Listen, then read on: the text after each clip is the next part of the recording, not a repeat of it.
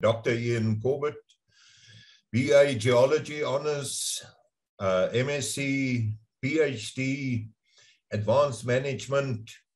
Ian has an extensive research and field experience in major diamond, gold, and platinum placer provinces of the world. He worked as a consulting geologist, placer and intellectual capital manager for De Beers Exploration and Operations Division prior to establishing an international consultancy in knowledge management. Now retired, he has a continuing interest in the West Coast sedimentology. Over to Ian. Okay, well, good afternoon, everybody. A lot of friends in the audience, I see, so nice to be in touch with people again.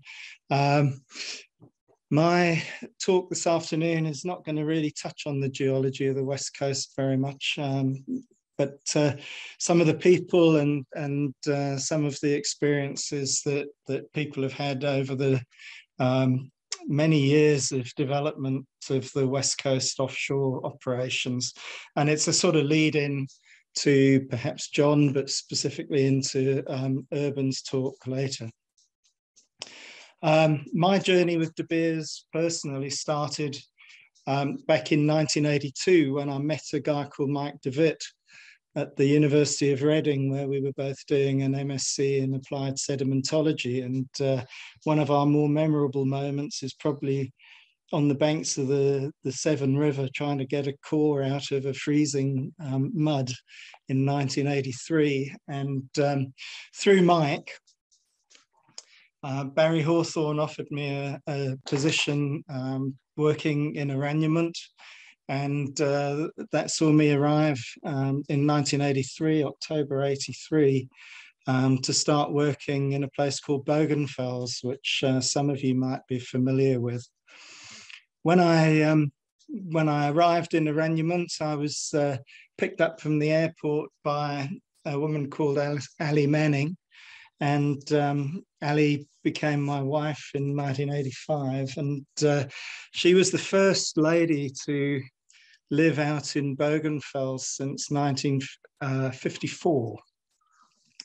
And that was made possible by Ronnie Hazel, who I'm not sure if he's in the audience today, but Ronnie was instrumental in making it possible for Ali to join me.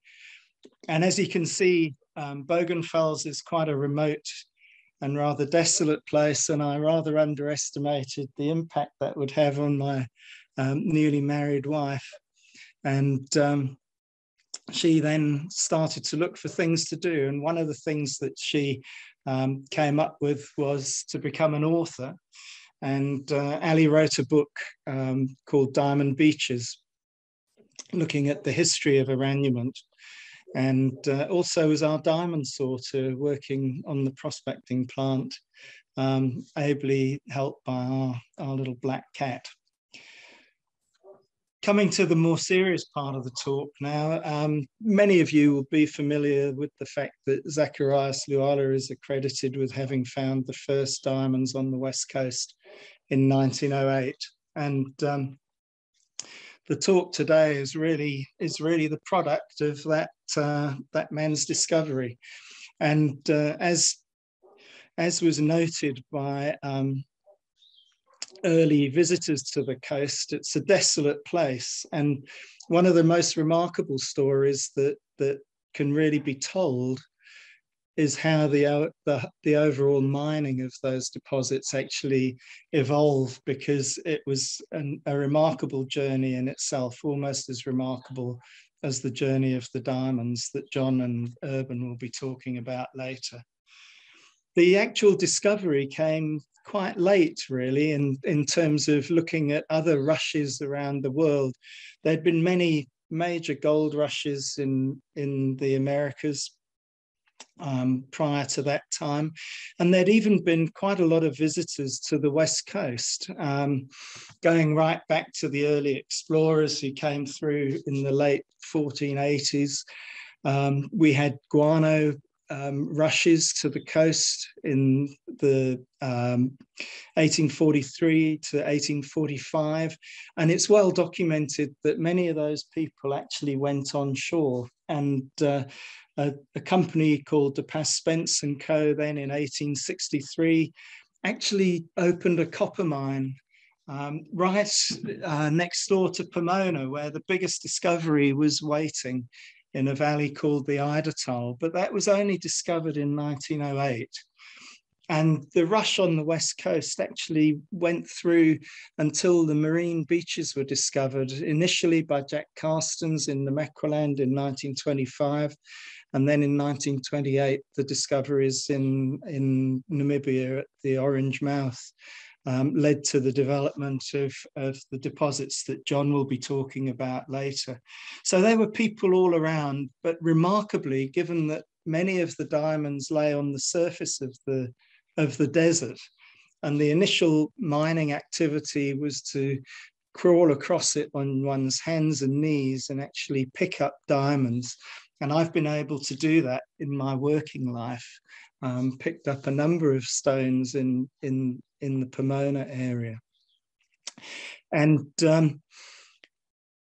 August Stauch, it's claimed, went south with Professor Scheib, riding on horseback from Coleman's Cop. It was supposedly Scheib's first ever venture out on a horse.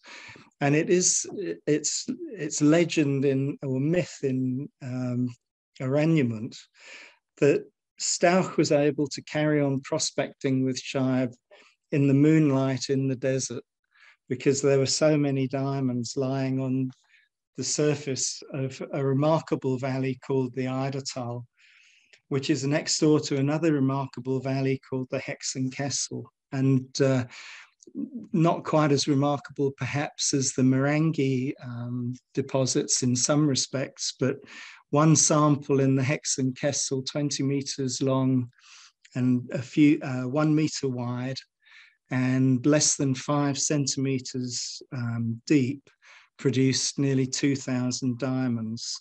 And even the Germans were totally surprised by that.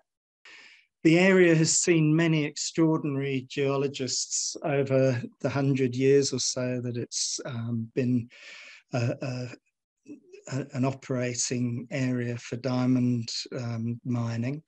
And Klinghardt was probably one of the most remarkable of those people. And many people attribute the initial success to Klinghardt's ability to survive in this arid land. He had a remarkable knack of finding water. He worked a lot with Bushmen, and through him, many of the early people were able to survive and prospect in areas which were really desolate and off the map for most. Early on, there were some remarkable recoveries by August Stauch, and it actually, this particular diamond is one of many, 112 carats. There were many diamonds in the Eidertal that were between 40 to 60 carats that were recovered. And that fact led Stauch to believe that somewhere close by was a primary source. And he, in fact, used most of the fortune that he made through his work in Namibia to try and discover the primary source, and never did. And in the process, lost a fortune.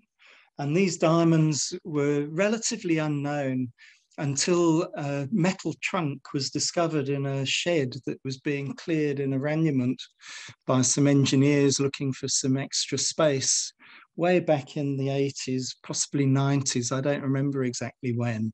And in that trunk were the original notebooks from the German prospectors who prospected the trenches cut across the valleys in the Sperrgebiet. And the remarkable thing of those notebooks was that they recorded all of the large stone sizes, and it was really quite incredible and interesting to see how many stones of plus 60 carats were recovered from those areas where the average stone size was much closer to 0.2, 0.3 stones to the carat. One of the things that was amazing when I arrived in that particular part of the world, Bogenfels, and later lived in Pomona and then up in Lüderitz, was to see the technology that advanced through those areas in such a short time. A rail system was put in from south to north, and in no time at all, man was replaced by large machines. And one of the most audacious areas that a bucket excavator could possibly have worked is on the margins of the Namib Sand Sea, where overburden was stripped from areas to the north of Kolmanskop and Lüderitz itself. And some of those machines are still standing in the desert today. Absolutely incredible tenacity and engineering capability that brought these technologies to Namibia in a time, 1913. I mean, it used to just blow one's mind to see what these people achieved under the most difficult of circumstances. At the same time, there were a number of really amazing geologists that worked in the area. Eric Kaiser was one of them. He was actually a paleontologist mainly, and he was commissioned to bring a volume together, became 2 volumes. In fact, it's a beautiful piece of work that includes maps going from almost Chamais Bay all the way through to north of Lüderitz. And he worked with a number of different geologists, including Beets, to compile a paleontological record of the deposits. Unfortunately, at the time, they were not allowed to discuss the economics. And so, although it's touched on in places in those volumes, there's very little in terms of actual detail, and it's a great loss that never took place. But the technology advance continued, and Elizabeth Bay in the 1930s, just to the south of Lüderitz, became an absolute showcase for the most advanced mining technologies of its time. And it was a very short-lived operation, unfortunately, given the recession and the impact that it had on those areas. But it showed again what could be achieved in very different circumstances. But the real thing that was going on in the background to all of this was the search for the ultimate source. And I know that John will be talking about some aspects of this, so I'm not going to talk very much about it. But one of the things that happened in those early stages, in 1910, in fact, was a geologist by the name of Ernst Reuning spent some time down on the Orange River and actually put trenches in. And he was recalled back to Lüderitz by the management team before he was able to assess what those trenches might have shown. And it's widely believed that had Reuning been able to actually complete that piece of work, he would have been able to put 2 and 2 together and identify the Orange River for its major role that it's played in developing the Namibian placer deposits. Another missed opportunity was Fred Cornell, who was killed in a motorbike accident in the early 1900s, I think somewhere around 1916, in London. And it's widely believed that he was looking for financing to have a more in-depth look at the Orange River, but that never took place because he was killed before he could take it forward. One man who did manage to meet his destiny was a chap called Jack Carstens. His book, A Fortune Through My Fingers, was republished a few years ago. And it's a remarkable story, really. It's a good read. And Carstens didn't have a lot of time for geologists. He was very friendly with Hans Merensky, and he really liked the man. But in terms of acknowledging that Merensky had come up with the oyster line theory and that he'd been ahead of the game, Carstens never took that seriously at all. He was an out-and-out prospector, and not one to mince his words when it came to other people's attempts to go out and find diamonds. He didn't have a lot of time for Fred Cornell either, but he managed to find one of the world's great alluvial deposits, marine deposits in the form of the Clancy deposits. The discovery in Arrangement was obviously a major breakthrough, and initially a lot of the work was done by people with mule-drawn cocoa pens, and over a period of time there was quite rapid expansion again, and a number of different types of technology came into play, particularly with the use of bucket wheel excavators. And those advances took place through the 1940s, 1950s, as you'd see in Ali's book on diamond beaches, and in Gabi Schneider's book on treasures of the Sperrgebiet.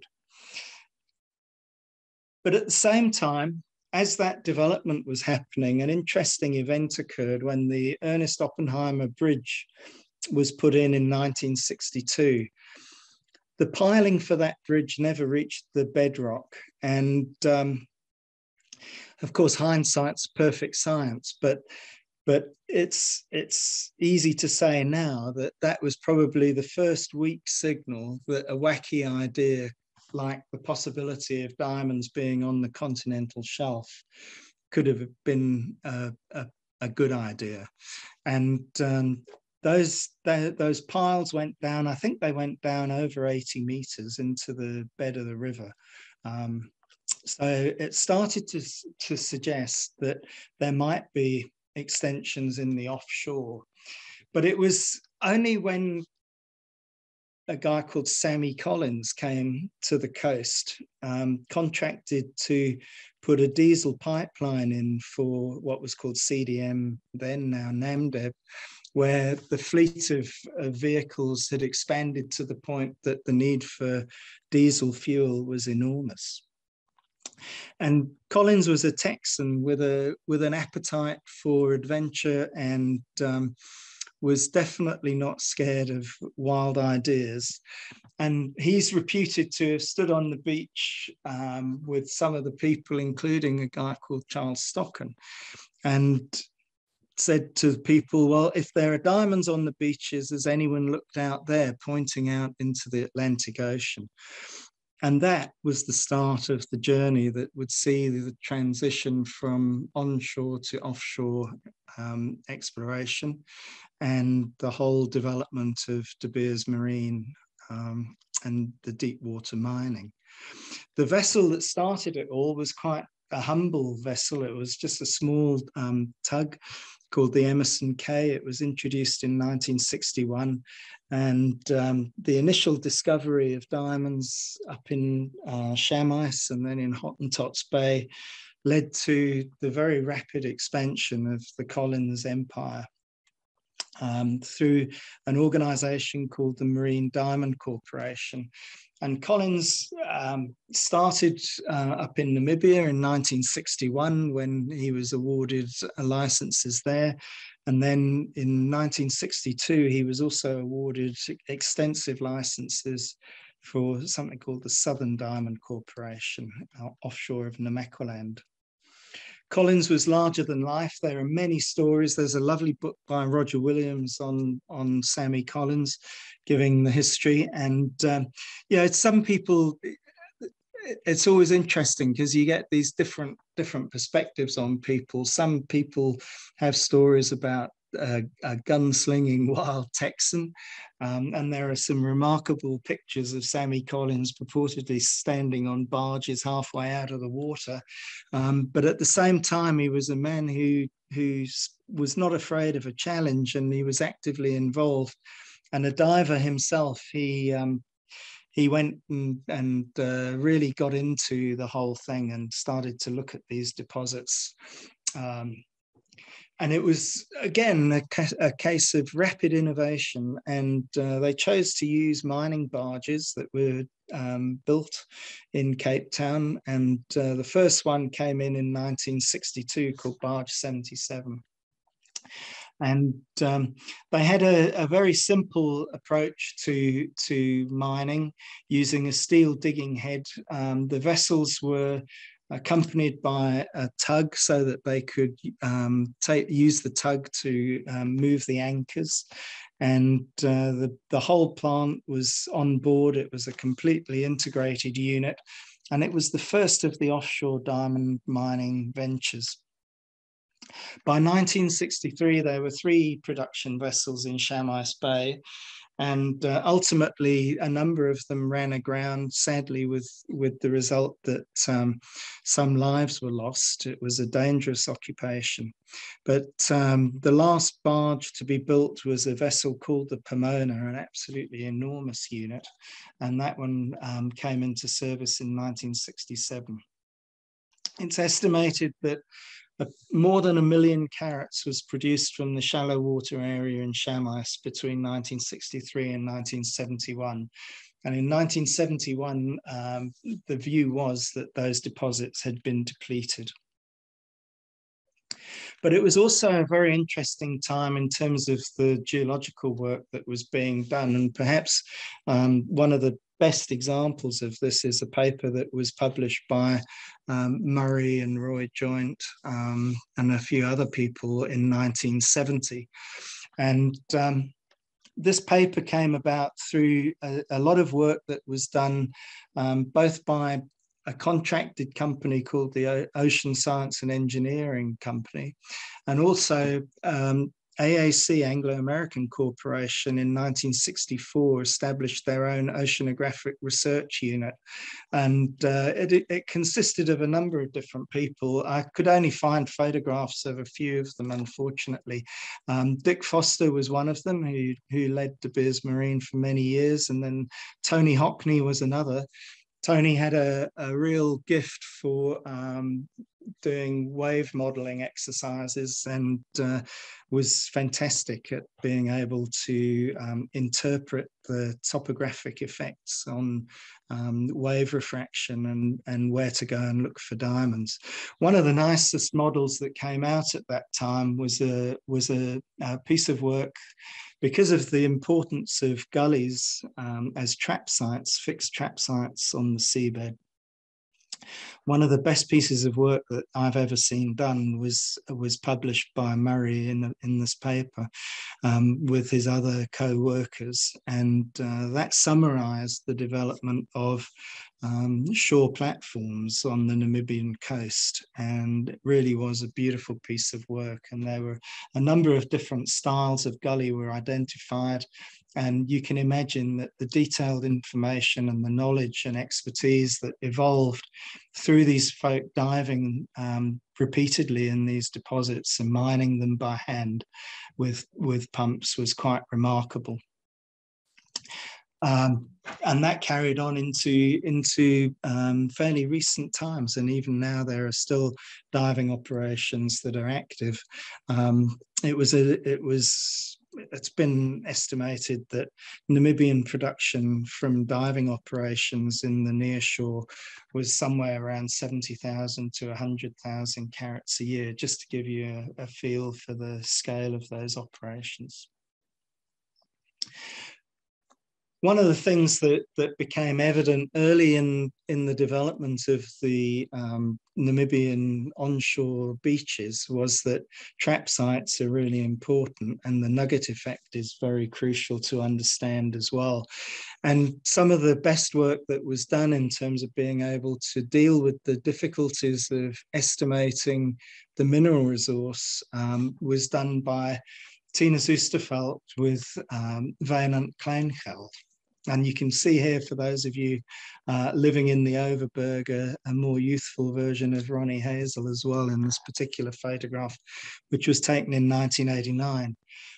One of the things that one needs to understand, and I guess the guys will be discussing this a bit later too, is that marine diamond deposits are relatively low grade. They certainly don't come anywhere near the Marangi deposits that were being discussed earlier in terms of the types of grades that are experienced. And we're dealing with parts per billion. So sampling is really important, and how you go about it. And that was always a controversial topic with people like Jack Carstens, whose backgrounds were very much get out there and do it and follow your nose and your gut. When you're running a really big operation where a vessel can cost well over $1 billion rand or Namibian dollars, you're dealing with incredible quantities of money that need to be invested carefully, and risk has to be managed. And between Tinus and Wynand, the work that they did was quite remarkable in being able to help to improve that process of resource estimation and ultimately the transformation into reserves. Initially on the onshore side, 1 metre trenches were used extensively, but those were found to be inadequate. And so 10 metre trenches were used ultimately to do a lot of the evaluation of the onshore deposits. And that was really driven by the need to try and intersect the trap sites so that you could get an idea of the overall grade distribution in an area. But it became clear as those developments went on and the mining progressed that Namibian raised beaches are quite remarkable in terms of their placer grades, and as Tanya was saying earlier, the quality of the diamonds is also remarkable. And so it was that people started to think about how could they extend the mining onshore to be able to reach offshore and go into the shallow water and see if those deposits really did carry on. And so the early skew prism wall was invented. And in those days, it was a very potentially dangerous operation.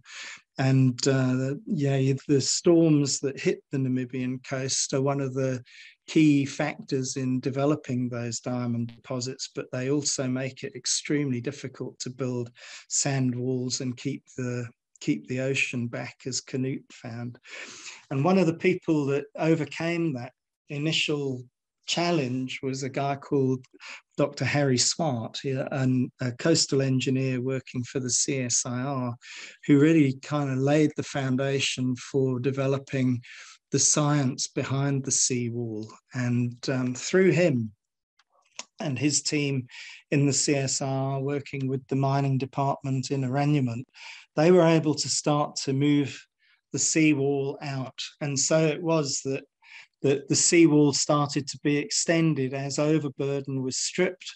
The dumping of the sand and overburden onto the coastline, and the use of quite sophisticated pumping systems allowed the Atlantic Ocean to be held back. And so the seawall started to move out. And through that, they were able to start to access the wave cut platforms below sea level, initially pushing out to minus 20 meters below sea level. But when my last visit to the mining area 1 in Arrangement, many moons ago now, they were actually at minus 31 meters below sea level. And it's quite an experience to stand in the open air under the sunshine and experience the fact that you've got the roaring Atlantic crashing into a seawall, and that you're 30 meters underwater effectively. It's quite something to get one's head around it. And the scale of the stripping operations were one of the things that allowed that initial development of the sea wall, which began to push out hundreds of meters into the Atlantic. Bucket wheel excavators were introduced in the mid-70s, and the size of the system was increased in 1987, and then dredges were used as well. And what's quite exciting is to see that technology is now being taken forward by the Southern Coastal Mining team in Namdeb, and they're still getting out into the Atlantic. And the possibility is that they may even one day go beyond 30 meters below sea level, which I find absolutely amazing. And there's some great papers by Stephen Kirkpatrick and a chap called Mukendwa and a couple of others that I can recommend you get hold of if you're interested in having a look at that. It's quite remarkable to see the bedrock trap sites that are being uncovered. But in the late 1960s, a chap called Hoyt discovered that there were some remarkable channels preserved on the continental shelf off the Orange River mouth. And he started to a real thought that perhaps the Orange River had extended way out onto the continental shelf. And so this was the stirring of a notion, and it raised doubts as to whether, or questions as to whether there might be diamonds out on the continental shelf in depths beyond where Sammy Collins could reach. And so the initial jump to deep water mining started. And it was in the 70s that the initial work was done, really to go out and discover whether there was anything out there or whether that was just science fiction. And in 1994, the production offshore was about 400,000 carats a year. And today, I believe it's now over 1 million, but I'm sure that Urban will be talking to that in his talk. Pioneering exploration into deep water took place in the 60s. They started to push out and extended from 35 meters way out to 200 meters water depth, with surveying and coring with vessels called the Rock Eater and the Ontginer. And then initially the excitement started when initial samples started to produce positive results. There were many negative results as well, which created a lot of difficulties for people like Tinas and Vainant to get their heads around when it came to estimating the true mineral resource that's out on the shelf.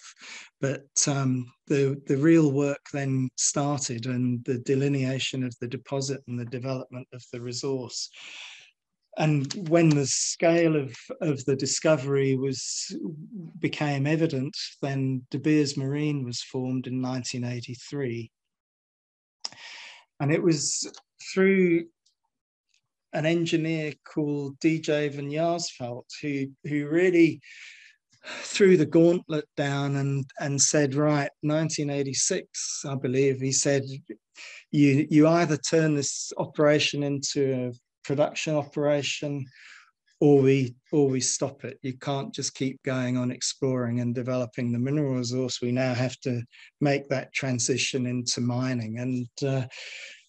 And so in 1987, the Louis Murray was brought into operation, and a number of different types of crawler unit were tested on the Louis Murray after initially trying a system called the traversing digging head, which proved to not be efficient. But as knowledge started to evolve and it became abundantly clear that the seabed was anything but sandy and smooth, and in fact was extremely rugged with vast quantities of head-sized cobbles and boulders down on it, together with very large slabs, some of them in excess of 10 or 15 meters in diameter, it started to be abundantly clear that more than one type of mining system was going to be needed. And in 1991, the Coral Sea was purchased and converted from an oil exploration drill ship into a large diameter drill ship suitable for mining. The initial test work was remarkable. One of the big challenges proved to be actually slowing down the material that was brought up from the seabed.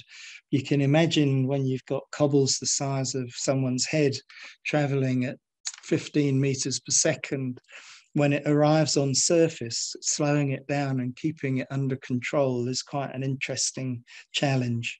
But the engineers tackled that, and so the real work started, and tailoring those systems to be able to deal with these very tough conditions, which are never shown by vibracores. Vibracores always show you nice little pebbles and it looks very easy. But when you look at side scan sonar, as you can see in this slide with the gray image in the background, these are big slabs of Eocene and Cretaceous sandstones lying down on the seabed.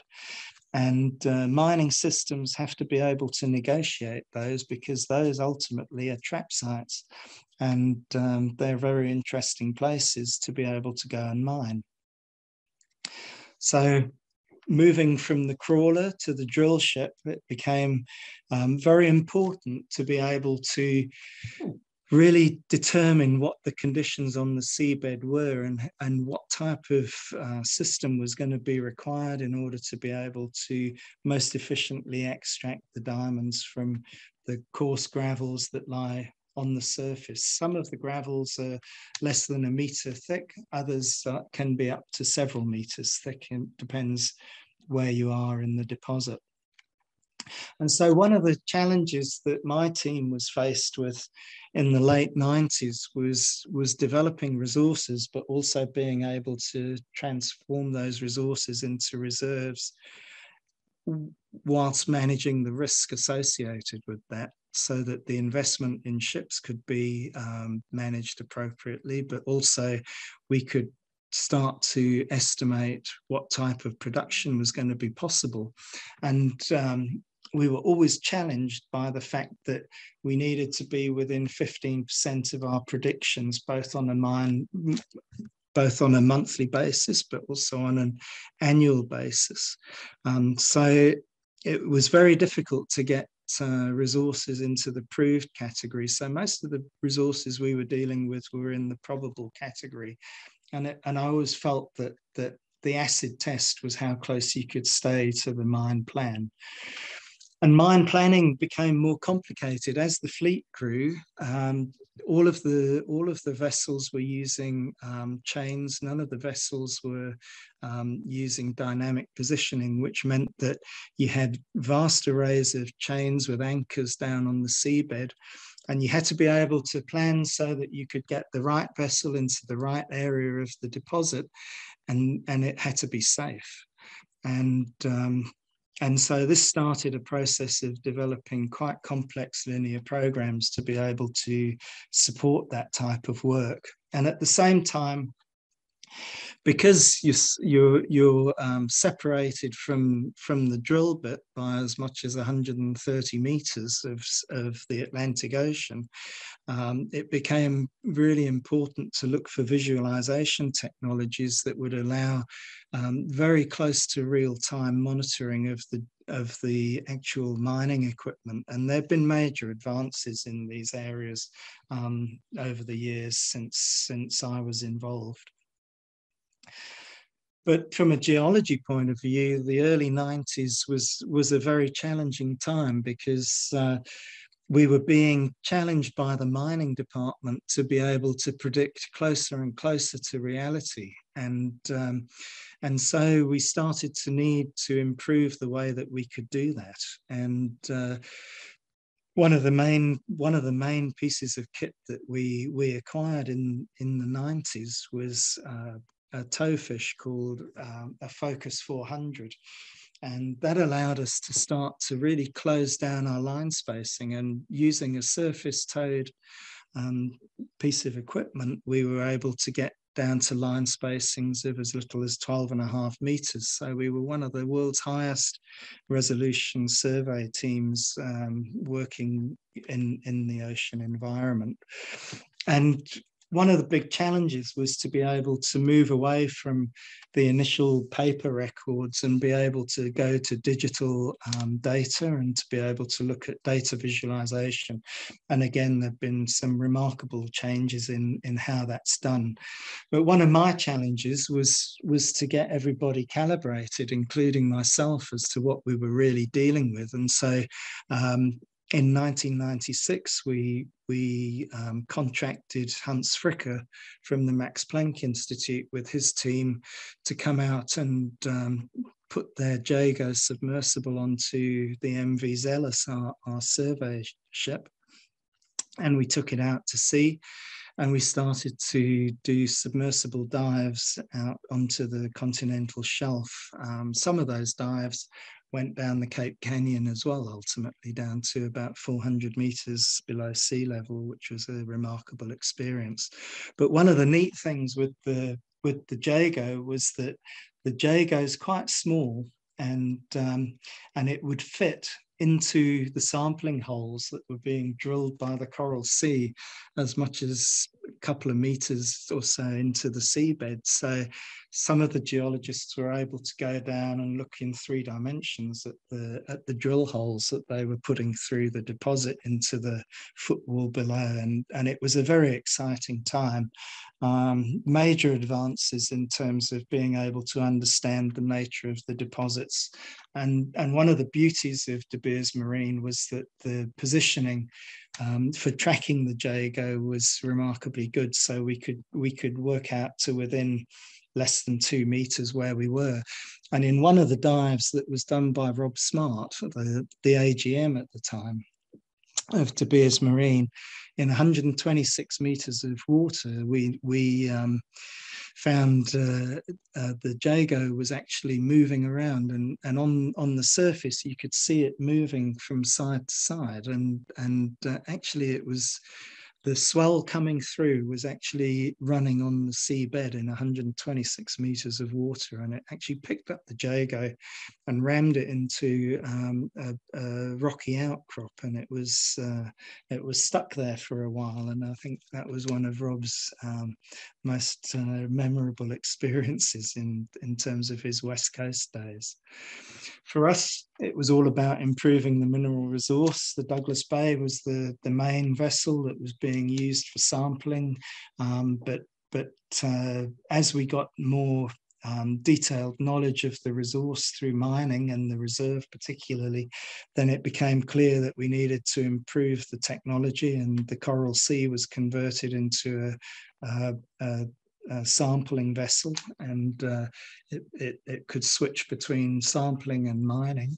And the drill bit that was being used was 10 meters, 10 square meters. So those started to make quite big differences in terms of the confidence in the evaluation. One of the most exciting projects that we undertook was to replace the Zealous.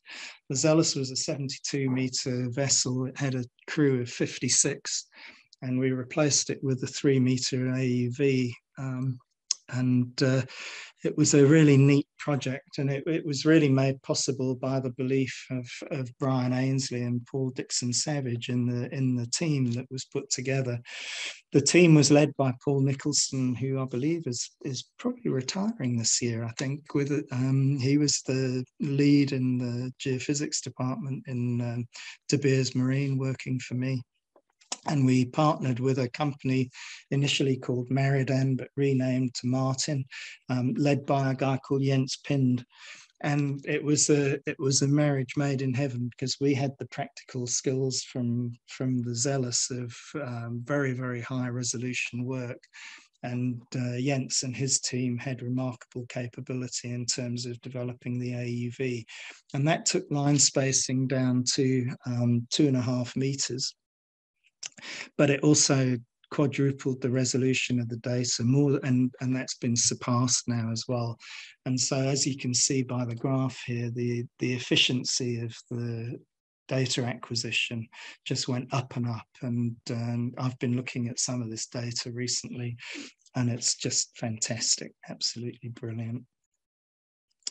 So the story from a knowledge management point of view has been an interesting one. I published a paper a few years ago now, 2014, looking at performance through learning. And one of the things that one had noticed over the years was that there's about a 30-year cycle of knowledge and development on the West Coast that has taken place over the years. And the seawall is a very good example of that. Another good example is developing in terms of the offshore at the moment, with the initial development in the mid-80s of the mining fleet. And some remarkable work was done in terms of technology development led by Kevin Richardson and a number of other engineers. And it's been absolutely brilliant to see how they've gone, and it'll be very exciting to see how they go into the future. So enjoy the rest of the talks on the West Coast. It's been a love affair of mine for many years, and I hope you've enjoyed the talk. Thanks very much. Thanks, Ian. That was fantastic. So Ali's written 2 books. When's yours coming along? No, that's possibly never going to happen. I should say, actually, I didn't show the slide, but there are several books that I've used in compiling this. Maybe I'll just show those quickly, John, if you don't mind. Go for it, please. And you can also send us, even images of the covers, and we'll put it on the, mail it to everyone. Yeah, it'd be fantastic. Yeah, I'll do that with pleasure. Okay, take note, students. There's your reading material for the rest of the week. Yeah, it's been interesting. Yeah, there's a lot of people, sadly, that are no longer with us, and very hard to find pictures of all of the people that have really contributed to this talk and the work that's been done, which is a very sad reflection. But it's been a lovely thing to be able to go back. Started with Olga Levinson, then Ali with Diamond Beaches, which came out initially as a black and white paper, a soft cover, and then fortunately Namdeb commissioned her to do an update on that, and so I think that book might still be available in the SPA in Arrangement, but I'm not sure. And then, of course, Gabi Schneider's book Treasures of the Diamond Coast is a fantastic text with a remarkable amount of very useful detail. Diamond People was a book that was put together by De Beers many moons ago. Glamour of Prospecting, Fred Cornell. Fortune Through My Fingers, Jack Carstens. King of Sea Diamonds, Roger Williams. Mike DeWitt features with Prospecting in Africa, because there's a very neat paper by Daryl Hallam that really was a benchmark paper. And then this book, Performance Through Learning, is where that last image was initially published, although that's a bit out of date now. Yeah, interesting. I also found another copy of the Bay of Diamonds by Van Diamante, about the early days of the Alex Core deposit, which is also fascinating. I sent a copy to Urban the other day. I'd be very interested to see that, actually. Yeah, that would be very interesting, because there's not a heck of a lot that's available on Alex Core. There were some really nice things published by Pete Kresser back in the mid-80s, but not a lot's come out. Ian, if I may, in closure, ask, you never crossed swords with the environmentalists? There have been lots of environmentalists actually. One of the neat things, I mean, I can't speak for today because I'm no longer involved in those operations, but I know that there's a huge amount of work done both by NAMDEB and through De Beers Marine Namibia on the environmental side. And actually, the offshore recovery is quite quick. It's just a few years. And one of the neat things with the Jago was that several hundred hours of dives were done with that submersible, which sadly has recently been retired. And a lot of that footage was interpreted by a team in UWC, and it's one of the best records of pelagic fish in the oceans. So yeah, there's been a lot done actually, Kat. No, I mean, you have to give credit to yourselves and De Beers. I mean, the work done, particularly with the Jago and on the seabed and the recovery and the repopulation was amazing. And I guess, you guys were leaders in that respect. Yeah, I think a lot of it came down to Patty Wickens and a lady, I can't remember Leslie's name now, surname, but they put together the most fantastic program, and that laid the foundation really for a lot of the work that's been ongoing, I'm sure. Yeah, but thanks, Ian. That was fantastic. So, and really think you need to give a bit of attention to writing up your rather unique and very special experiences on the West Coast.